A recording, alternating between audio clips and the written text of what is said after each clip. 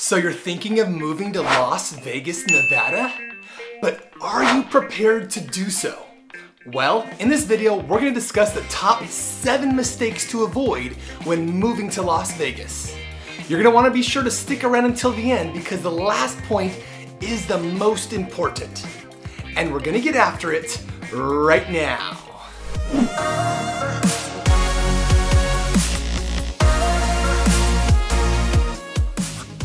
If you are new to this channel and you want to know everything there is to know about eating, sleeping, working, playing the good and the bad about living in Las Vegas and the surrounding areas, then subscribe below and tap the bell for notifications so you can be the very first to know about the current market here in Las Vegas. Hi, my name is Mark Pepe, and the team and I get calls and emails every day from people just like you looking for help on making their move to Las Vegas. We are passionate about removing the stress of relocating to a completely new city and state. As a real estate professional here, it doesn't matter whether you are moving in 9 days or 90 days. Give us a call, shoot us a text, or send us an email, and we'll be more than happy to help you make a smooth move to Las Vegas. So here we are talking about the top 7 mistakes to avoid when moving to Las Vegas. Uprooting your life and relocating to a new city and state, possibly from across the country, is a really big deal. There's a lot to think about when pulling up stakes and settling in a new place. Sure, it's exciting, but a lot can go wrong if you're not fully prepared. My goal, not only in this video, but in all our other videos, is to provide you with pertinent info on the Las Vegas Valley so you are best prepared to move and settle in as quickly as possible.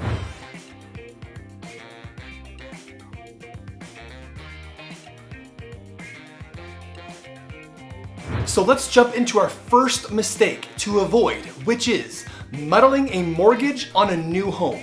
If you're relocating for a new job in Las Vegas and want to buy a home before you start working, be sure to structure your employment agreement to avoid issues with lenders. While an executed offer letter can serve as documentation to qualify for a new mortgage, many lenders will require proof that all offer contingencies have been met as well. A solution is to meet with a mortgage lender licensed in Nevada to develop a plan to fulfill those requirements, preferably before finalizing the new job offer. If you're not already working with a lender here in Las Vegas, I'm happy to point you in the right direction to make this process go as smooth as possible. The last thing you want to have happen is for escrow to fall apart due to lending conditions and restrictions that stem from your new job. Point number 2 is choosing the wrong neighborhood to live in. You know, the Las Vegas Valley is full of a ton of wonderful communities with a vast array of amenities to fit any lifestyle. However, if you're not familiar with the various suburbs and communities, you need to rely on an expert who knows this market inside and out, and watch the library of videos I've created for your benefit. On a side note, there is more to Las Vegas than just Henderson and Summerlin. I know I talk a lot about those 2 areas, and rightfully so, but there are other great areas across the Las Vegas Valley as well. As someone who lives and breathes the Las Vegas market, I am here to gain an understanding of your specific needs and wants and match them to the right community and home. If that home is not on the market, I will find an off-market opportunity that fits your specific criteria. My team and I specialize in off-market homes. There are so many factors that go into finding the right neighborhood and area to live in. Proximity to your job, children's school, extracurricular activities, church, specific amenities, and more. You know, selecting the right neighborhood will make a big difference and go a long way in quickly settling into a new city while being able to connect with the community around you. Point number 3 to avoid is not getting schooled on schools. No pun intended. Believe it or not, some people move into a community without checking out the schools. What's worse is when people move into a neighborhood with a great school without realizing that there's no more room for their child and is moved to a different school. That is a dreaded scenario. So play it safe. Call the school district or private school you want to find out if you can enroll your child before moving into a new home in a specific area. GreatSchools.org is a wonderful resource on providing school rankings in a number of different categories like test scores, equity, and environment. I know firsthand the importance of finding the right school for your children. When I moved here over 15 years ago, we researched schools before houses. Even with the school district that has a lower ratings as Clark County School District currently has, there are still many areas with schools that rate very high on GreatSchools.org, along with an outstanding number of charter and private schools as well. So do your homework in advance is absolutely key. Point number 4 is misjudging the weather, specifically the heat. You know, the Las Vegas Valley is located in the Mojave Desert, and it can get downright hot in the summer. Early June through the first half of September, the high temperatures will be north of 100 degrees, and some days in the 1-teens. That's hot. If you are relocating from a cooler climate, this can be a culture shock to your system for sure. However, there is a positive aspect. It is a dry heat with little to no humidity. I know some people will say, hot is hot, and yes, that is true, but ask anyone from the Midwest, Northeast, or South if 100% humidity is pleasant. I think the answer would be pretty unanimous. If you take care of yourself by staying hydrated and staying out of the heat as much as possible during the peak heat hours of the day, you will be able to adjust and get through the summers. I promise. I actually enjoy exercising first thing in the morning during the summer. The scenery with the sun rising is absolutely spectacular. You know, on the flip side, we do get some winter weather here in Southern Nevada. Temperatures can drop into the upper 40s and low 50s as a high and the low 30s at night. Now I know for all of you in the Midwest and Northeast, that is still shorts and t-shirt weather, but not for us locals. It also is not too uncommon to see a light dusting in our higher elevations of Summerlin and Henderson once or twice a winter. But don't worry though, no snow shovels are needed here. The flakes won't even stick to the streets. You know, another weather-related item we experience pretty much year-round here is the wind. And it can be quite the nuisance when gusts reach over 40 miles an hour and cause blowing dust, reduced visibility. But we definitely manage. You know, it acts as a really powerful hot air blow dryer during the summer.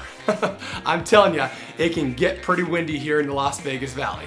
Point number 5 is not realizing Las Vegas is very diverse. Nevada is the most transient state in the country. Less than 25% of current Las Vegas residents were actually born here, which means people who live here from all over the country and world. This has created a very unique and amazing culture that you can't find in very many cities. In fact, according to bestneighborhood.org, Las Vegas has a diversity score of 99 out of 100, making it the most diverse city in the US. In addition, US World News & Report ranked UNLV, which is the University of Nevada, Las Vegas, as one of the top 10 most diverse universities in the country. There are people from all walks of life and ethnicities spread across and throughout the Las Vegas Valley. Each ethnicity does not overtly dominate one specific part of town like you see in many other major metropolitan areas.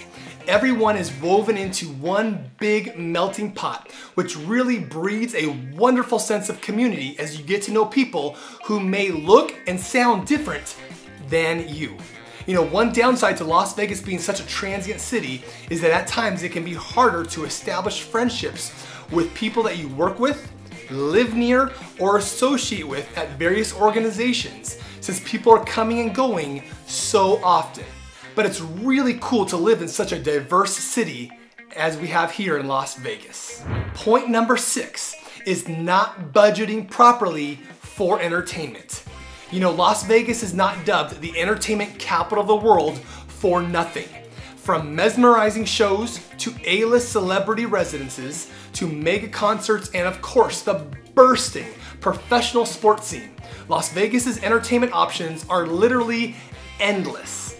There is not one slow day of the week when it comes to entertainment options in Las Vegas. There's always something happening. The one caveat to these events and games are that they're not cheap, and it seems like prices continue to climb. So if attending these entertainment options is something you desire on a regular basis once you move here, properly budgeting for them in advance will be very important. That means taking into consideration the price you're going to pay on a home, a car payment, etc. The cost of these tickets can add up quickly and really eat into other areas of your budget if you're not careful. The incredible array of entertainment options is no doubt an amazing perk of living in Las Vegas, but you don't want to get caught off guard financially by going overboard. Point number 7, and our last point, and it's the most important one that I mentioned about earlier, is don't try and coordinate a move to Las Vegas all on your own. That's what my team and I are here for. We are Las Vegas market experts and know the suburbs inside and out. Our goal is to become your trusted advisor that you can count on, who has your very best interests in mind. We are a resource made available to you to lead and guide you every step of the way as you navigate the many moving parts that come with relocating to a new city.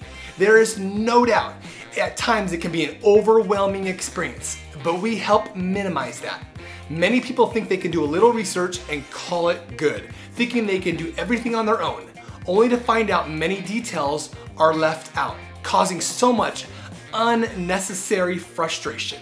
We are ready to help you create that lifestyle you deserve in an incredible city. Also, one side note, it is never too early to reach out.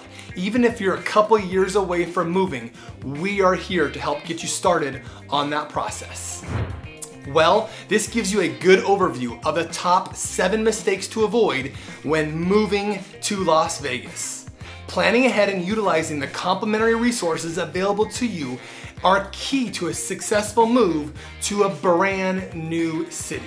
Procrastinating and waiting until the last minute to do your planning will end up causing you to get overwhelmed. I hope you enjoyed this video and found it informative. So please like and share this video. Please subscribe below and comment if you have any questions or found it helpful. Also, be sure to check out our other videos on Las Vegas and the surrounding areas so you can continue to get a realistic sense of what it would feel like to live here in Las Vegas. So whether you are moving in 9 days or 90 days, give us a call, shoot us a text, send us an email, or even schedule a Zoom appointment here in the description below. We can't wait to help you make a smooth and stress-free move to Las Vegas. So until next time, we hope to show you around town very, very soon.